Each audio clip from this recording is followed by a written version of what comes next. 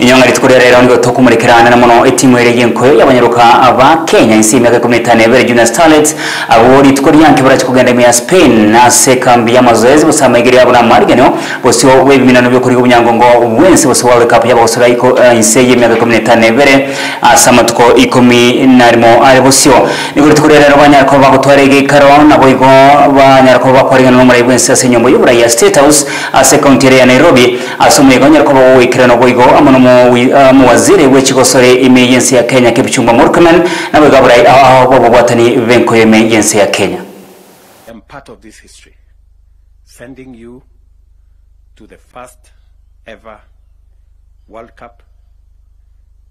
The young girls, the Starlet team, Harambee Stars Starlet team, you have all the goodwill from us, and I am confident that I am speaking for every Kenyan, and every Kenyan will be watching. If there is one thing that brings our nation alive and together and united, it is sports.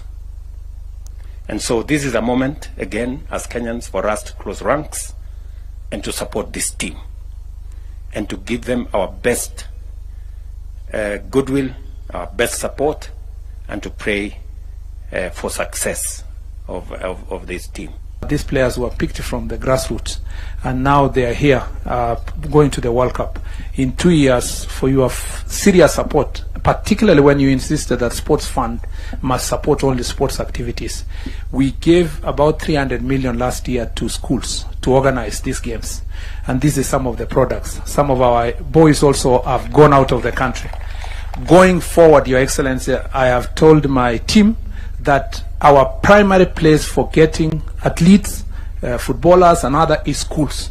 And I will be sitting down with my colleague, Honorable Mikos, to make sure that we have a clarity of policy of how education will intertwine with sports, so that we continue getting the best talent from grassroots, from our schools. And that is going to be our even this coming year, we will continue putting more resources to schools to produce the best young people.